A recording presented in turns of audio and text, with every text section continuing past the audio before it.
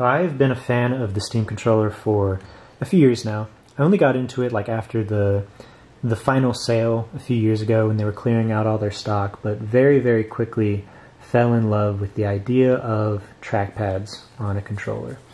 And that was always the big, thing for me. These trackpads are paradigm shifting. If you haven't been initiated into Steam controllerism, I really suggest giving it a try. This is the only controller I play with. I can't go back to, dual joysticks for first-person shooters, at least. It's just that significant. So when the Steam Deck was announced, I was excited to see Valve's second attempt at a proper controller. Are they gonna... What are they gonna do? And we got some images of it, and I was a little worried at first because, while the trackpads are present, and Valve certainly hadn't given up on the idea of trackpads for games, they're kind of down to the side. They're not really the center of attention. They're not a first-class citizen anymore. And they're smaller, they're square now. I was a little tentative about it, to say the least. But having had the Steam Deck now for about a month, I can safely say that the trackpads are really good. Really good. And if you love the Steam controller, I think you are going to love the Steam Deck too. And I'm really hopeful for the future of Steam input, Valve's own proprietary controller hardware. But first of all, the trackpads are smaller, right? And that really just doesn't matter that much to me. The tech inside of them is upgraded. They're not more sensitive, maybe is the wrong word, but they're more accurate. I don't feel like I have to move my thumb as much to, comfortably and confidently get the same kind of input as I would on Steam controller. Here I'm moving my thumb a lot more, and if I upped the sensitivity on this, it would just not feel like I have full control. Whereas on here, the smaller trackpad's not a big deal, because look at how little I'm moving my thumb, and I have got full control over my input. And that in tandem with the gyro, of course. The gyro has something like twice the polling rate as on the Steam controller, so a lot more accurate. It is just totally, totally good. And another really cool thing about the trackpads is that they are no longer proper buttons. And that might have been the single worst thing about the Steam controller, is that the trackpad click was always really stiff. So you really had to give it a lot of pressure in order to activate a click. So if you had, something like a D-pad on the left trackpad and you actually were trying to click it down, it was just not a very good time for something like a platformer. Obviously you could just have the tactic press like I have here in Halo, but it just wasn't very good. But on the Steam Deck, they're no longer buttons. They're like Apple trackpads, like on a MacBook, if you've used a recent MacBook, where the click is something of an illusion. You click it, they're pressure sensitive. You click it in past a certain point, and it does a little haptic press that kind of tricks your brain into feeling a click that isn't technically present, but that is a really big game changer, and I'm excited to see what people kind of do with that, because these are really they're full analog inputs now. Having I was messing around on these on Rocket League, putting the right trigger, I can map it to the pressure on the trackpad, and the left trigger too, and it was surprising how well it worked. So in Halo, for instance, I've got, just kind of experimenting with this, I've got 2 clicks on the right trackpad. The first click is interact, pick up, and the second click is melee. And I've got those on a soft press, hipfire aggressive, and the soft press threshold is all the way to the left, so it's just a very light click. I actually wish that the soft press could go a little bit more to the left, like if we had negative values we could put in here. I would like it to be just a little bit softer, but it's fine. And then the melee, also on a soft press, but a much harder press. Hip fire aggressive, so I don't, fire both of the inputs if I go all the way down. And this is actually really cool, because I can, kind of walk around here.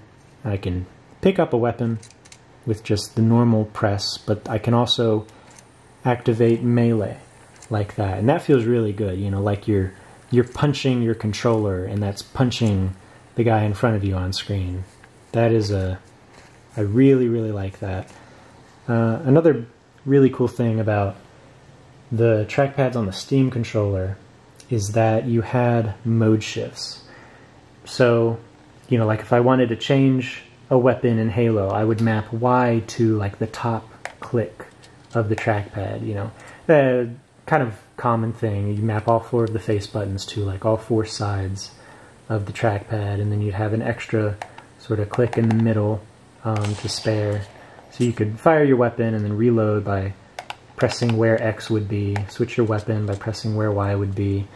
Mode shifts are present in the SteamOS configurator now as of like a week or 2 ago, but I'm not sure if they're broken or if I'm just not using them right, because I haven't gotten them to work yet. If they are broken, they are at least nominally supported, and Valve is clearly interested in having them in the configurator. Valve knows the value of mode shifts, and they added them, so either they'll fix them or I'll just learn how to use them properly. But I am very, very happy with the trackpads. Another thing about them, like with the soft press, you can make the soft press very, very soft. Like I said, I wish I could make it a little bit softer, but it is now possible to do something like click and drag in a game, like in a point and click game. That was something that just wasn't really possible on the Steam controller. You'd have to press in so hard that the friction on your thumb would just make it unpleasant to do something like that. Here, I can click and I can drag my thumb across while keeping it clicked, and that I think is a big deal for some games. Another thing, like speaking to the accuracy of the trackpads, like I would always in menus or point and click games, whenever I had a mouse cursor on screen, I would always have, obviously the mouse mapped to the right trackpad, but I'd also have it mapped to the gyro. And I find myself turning off the gyro in menus with the Steam Deck. Like I just feel that accurate with the trackpad by itself, that even adding in the gyro kind of might throw me off if I'm moving around just a little bit. So I don't know, that's just something I've noticed. Like the trackpads are much more accurate now.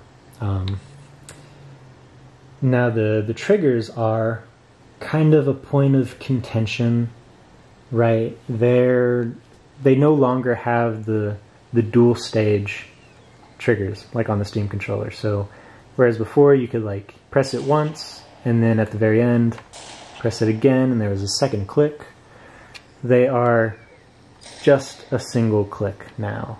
They're just a single, the soft pull.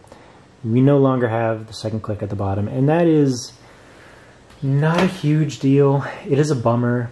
I mean, it kind of makes me scratch my head, like why go back on a feature? It's just kind of strange, but it's fine. The triggers themselves, though, do feel much better. There is a bit more travel with the trigger. So if I can show you, it might look like it's about the same, but it feels much, much deeper, which is pretty great. The bumpers also are much improved. Like, bumpers were always sort of the first thing to go on a Steam controller. I've actually modded mine right here, so they're not loud and fragile like they are stock. I can pull out this one and you can really hear just how clicky that was, and they had a tendency of breaking. I put like some electrical tape around something in here, and it kind of softened the click and made it hopefully more durable, but that is just another thing to note. Also, just kind of the general feel of everything. I'm surprised at how not cheap, but kind of toy-like the Steam Deck feels. Like, I really feel like I could drop this thing and it would survive. That's compared to the Steam controller, which, you know, doesn't have much weight to it, doesn't feel like a toy like the Steam Deck does, but is just very, very cheap feeling. Very light, kind of, I don't know, and the quality of the plastic, it kind of gets oil on it, but the Steam Deck is a far cry from that. It really feels like a good, strong, durable device, kind of keeps itself clean. It is really nice. Now, the problem with the triggers, you know, there's no second click anymore, but there are 2 more buttons on the very back. Whereas on the Steam controller, they're just kind of, there were these paddles, and they were really good. It was like the only controller at the time, really, that had buttons on the back, except for maybe, I don't know, when the Xbox Elite controller came out, but nobody had that. Nobody had the Steam controller either, I guess, but Xbox Elite controller had a whole bunch of issues and whatever, but the buttons on the back of the Steam Deck are much improved, and this is really the only case where it's like a very clear, objective upgrade between the two. You know, the trackpads are better, but they're also kind of different. You know, the triggers are whatever, you give and take, but the buttons are really the clearest upgrade between the two. Of course, we've got 2 of them, 2 more of them, and I think the button itself underneath the housing is like right around here, you know, under the plastic tab, but the button is pretty large. You know, there's kind of a lot of surface area, and I am surprised at how easy it is to press the button. Like, you can press it, you know, kind of here where you're pulling into the side, or you can kind of push on the back of the device, and it's the exact same click no matter where you're pressing. So very high quality, very easy to use. Very, very happy with the back buttons. Now, another big thing isn't exactly Steam controller related, but the SteamOS Steam controller configurator is very different. You know, if you're used to using big picture mode, this is just night and day difference between how you would modify the controls on a desktop computer than on this. And this is another case where it's like, I don't know if it's a clear upgrade or not, it's just different. It takes a little bit of getting used to. I'm guessing the reason that they've kind of done away with the picture of the controller and kind of mapped out the inputs where they were physically located on the controller is to just make things easier on themselves. Valve, you know, you don't have to create a custom controller menu for each new controller you want to support or make or whatever. It's all just kind of standardized, which it's fine. Again, I don't know if it's better or worse, but it's different. It takes a little bit of getting used to. One thing I really do like to see, you know, on these soft presses, for instance, you get the number, the actual number, the value that you're setting it to in the configurator, and that is just nice to have. Just like to see that. One odd thing that I've noticed, though, and I don't know if Valve plans on adding this or not, I haven't really heard anything about it, but there's no way to change like the desktop or default configuration.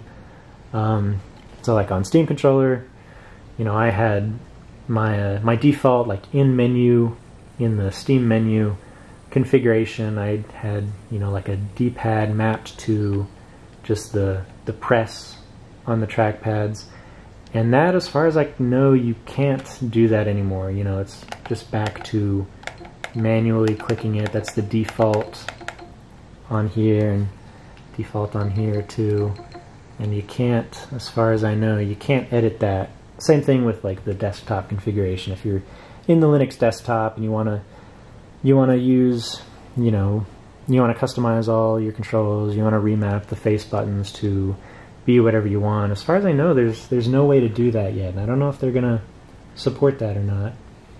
One great thing though is that you can use Steam controller configs on the Steam Deck. That, you know, is kind of an obvious feature, but one that I am glad that they actually supported. So here, you know, this is the Steam Deck that I'm modifying. This would be the Steam controller. I have the Steam Deck that I'm modifying, and I can go over to community layouts, and, you know, these are just a bunch of Steam controller configs. You know, there's Rambletan's configs for this game. Just a whole bunch of Steam controller configs. There's a couple Steam Deck ones, so, you know, that is nice that they thought about that. You know, you can, if you are a big Steam controller user and you already have a bunch of configurations for games that you've made, you don't have to remake them for the Steam Deck, so that's good. One other thing about the controller, you know, when I first got this controller, it very quickly dawned on me that, like, the way I should use this controller is with 2 fingers up here. And that was different from how I used most controllers. You know, I would just have the 1 finger on the trigger. But 2 fingers on the trigger is kind of the way that I want to hold this controller. That kind of, it does a few things. It helps my thumbs to float above the trackpads instead of, you know, instead of resting like kind of on it, you know, accidentally sending inputs you're not trying to send. But also, like, with a 1 finger grip, it's a little bit harder to reach the face buttons and the D-pad and all that. So 2 fingers, easier to do all this, floating above the inputs. And I was tempted to try that grip on the the Steam Deck when I first got it, and that is just not really viable for me. You know, obviously it looks attractive because it kind of moves your thumbs down a little bit and gets them right above the trackpads, and they're kind of floating above the trackpads too, but it's just not very comfortable. It makes it really hard, actually, to press all of the buttons on the back, you know, really confidently, really comfortably. But yeah, using a 1 finger grip, the trackpads are perfectly usable. I mean, it takes just a little bit of getting used to, but once you do get used to it, it is not a big deal. And I really feel like if I'm using the 2 finger grip, I'm not really holding the controller. Like, it's just kind of resting in my hand. You know, my palms aren't really wrapped around the side, but 1 finger grip, it's like, you know, I've got control of this device. It's not falling out. And then one last thing about, like, the trackpads, I have noticed that, you know, if I map movement to the left trackpad, that is a little bit more difficult than having movement on the trackpad on the Steam controller. And that probably is down to not having this little indent right in there, so you're not, you know, you're never exactly sure where your thumb is in relation to the controller. That, again, is probably just a matter of getting used to it a little bit, but, you know, I do have to think about it a little bit more. But even then, I do have the joystick to fall back on. I can do a mixed grip like this, and it's perfectly fine. Joysticks are fine for movement. Joysticks are fine even for the camera in some games. Not every game, but, you know, some games like that I do find myself going back and forth because the joysticks on this are actually a lot more usable, even in first-person games like that, because of the capacitive sensor. And that is one thing that is kind of a game changer. You know, mapping the gyro to when you're pressing or when you're touching the right joystick. So you do get much more accurate aiming than you would on a regular sort of dual joystick controller. And that's actually something I'm really interested in seeing other people or myself, like, dive into, because in the controller configurator, of course, the haptic, or the what do you call it, capacitive touch of the joysticks are their own buttons, essentially. And so you could add a command to touching the joystick. But, you know, on top of that, you could have it be a regular press. You could add an input that is a double press or a long press, start, release. You know, you've got all all the options present here. So it is a very, very interesting controller. There's a lot of depth to it that, I feel like I've only begun scratching the surface, and I'm sure Valve will push a lot more updates to improve controllers and add features even, but I am very, very in love with the Steam Deck. I think if you love the Steam controller, you are going to be perfectly happy with the Steam Deck. And I think there is some hope on the horizon for Steam controller fans, even if you don't, necessarily want to buy a big $400 handheld device. Just seeing Valve's work with like SteamOS and how hard they're pushing this hardware, trying to get away from Microsoft, away from Windows, like the writing is on the wall. It's just inevitable that they're going to do, Steam Machine 2, that they're going to have a crack at a living room console again. And when that does come, maybe that'll be a few years out. Nothing with Valve happens quickly, but when that does come, I'm pretty confident that we'll get a Steam controller too. And even if it's just like, a Steam Deck without a screen, the controls kind of squished in, maybe make the grips a little bit more comfortable to kind of use if your hands are in that angle. Even if it's just like a one-to-one sort of shrunken Steam Deck, if that's Steam controller too, like I'm going to be pretty happy with it, all things considered.